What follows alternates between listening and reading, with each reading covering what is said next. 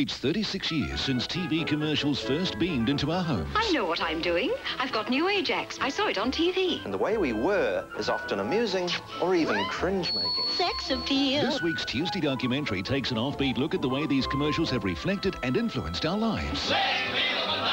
And asks the question... Could our kids be in danger of becoming what the ads say we are? How clever is he? You're soaking in it as this week's Tuesday documentary, 8:35 on 1.